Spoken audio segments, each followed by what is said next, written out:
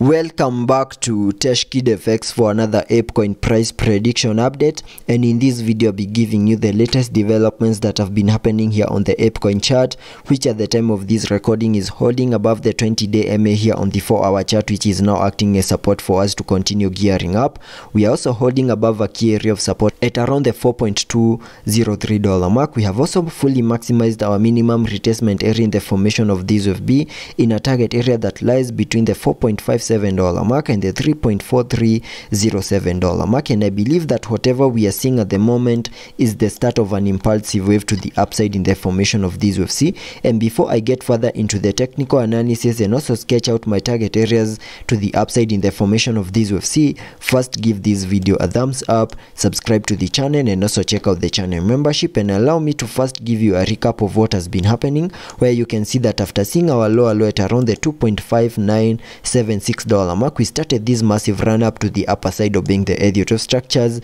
in a move that gave us a peak at around the $6.42 mark in what I'm terming as the wave A. And after seeing the high for that wave A, we started a corrective structure in the formation of this wave B, and using the Fibonacci's connecting them from the low of the wave A to the high of that wave A, that gave me a minimum retracement area in the formation of that wave B between the fib level 0.5 and the fib level 0.78, which is a target area that we fully maximized. And after fully maximizing our target areas to the lower side in the formation of this wave B, whatever we expect next is the start of an impulsive wave to the upside in the formation of this wave C, and sketching out a target area to the upper side in the formation of that wave C by connecting the trend-based Fibonacci from the low of the first wave to the high of that wave 1, then dragging the fibs to the low of the second wave. That gives me a minimum target area in the formation of that wave C at the fib level 1.618, and that is at around the $9.6562 mark, and that is the minimum that I'm expecting that wave C to the upper side to do. And because of the impulsive nature in the formation of that wave C, I'm also expecting to see a 5-wave structure in formation within the formation of that wave C, having the wave 5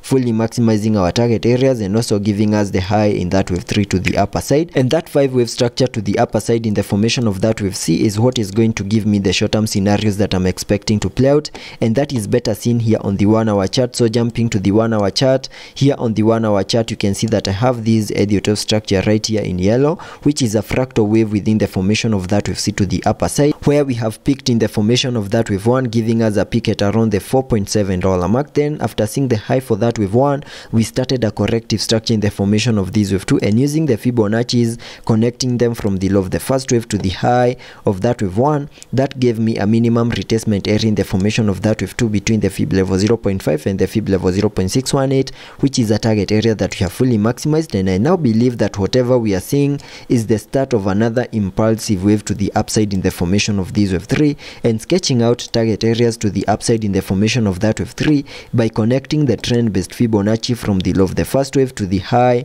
of that wave 1, then dragging the fibs to the low of the second wave. That gives me a minimum target area in the formation of that wave 3 at the fib level 1.618, and that is at around the $5.7806 mark, and that is what I'm expecting to see here on the Apecoin chart on the short-term scenarios. I'm expecting that we are going to continue gearing up to fully maximize our target area at around the $5.7806 mark in the formation of this wave 3, and once we peak in the formation of that wave 3, then we can expect a wave 4, then continue gearing up in the formation of this wave 5 to fully maximize our target areas at around the $9.6 mark in the formation of that wave C to the upper side. So that is what I'm expecting here on the short-term scenarios, and for that move to also play out, we need to continue holding above the 20-day MAs, both on the 1-hour chart and also on the 4-hour chart. We also need to continue holding above our key area of support at around the $4.203 mark, and the moment we continue holding above those key areas here on the charts, then we have the support that we need for us to continue unlocking higher prices.